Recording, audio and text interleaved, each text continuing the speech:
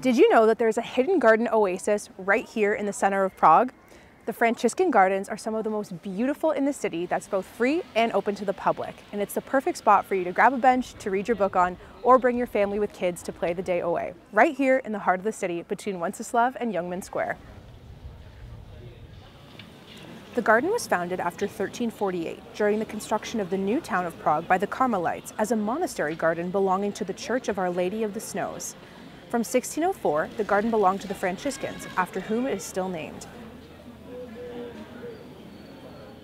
It is furnished with many benches and decorated with metal arches. In the summer, the garden is covered with rose blossoms.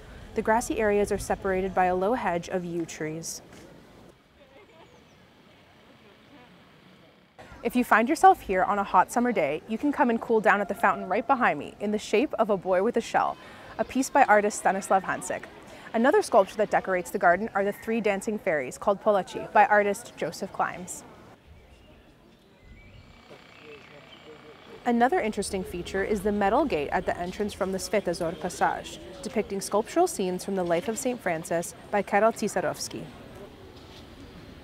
In ancient times, the Carmelites and the Franciscans grew herbs and spices right here in this garden, and today you can come and admire them still, the fruit trees, the herb beds, and the beautiful gazebo right behind me.